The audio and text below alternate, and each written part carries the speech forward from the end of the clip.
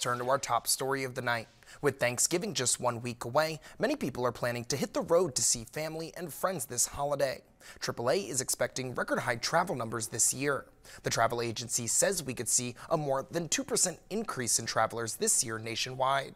According to AAA Bluegrass Public Affairs Manager Lori Weaver Hawkins, the number of Americans traveling could be more than 80 million.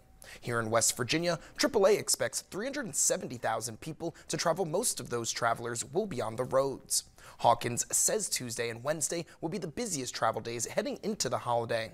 She adds that Sunday into Monday will be the busiest days after Thanksgiving. Hawkins says that people need to be patient when heading out those days. It's all the time, pack your patience. It's going to take you longer to get to the destination probably than it would on a normal day. And so be sure that you give yourself plenty of time to get there at the time that you need or want to be at your destination. That way you don't become frustrated if you do end up in a traffic delay.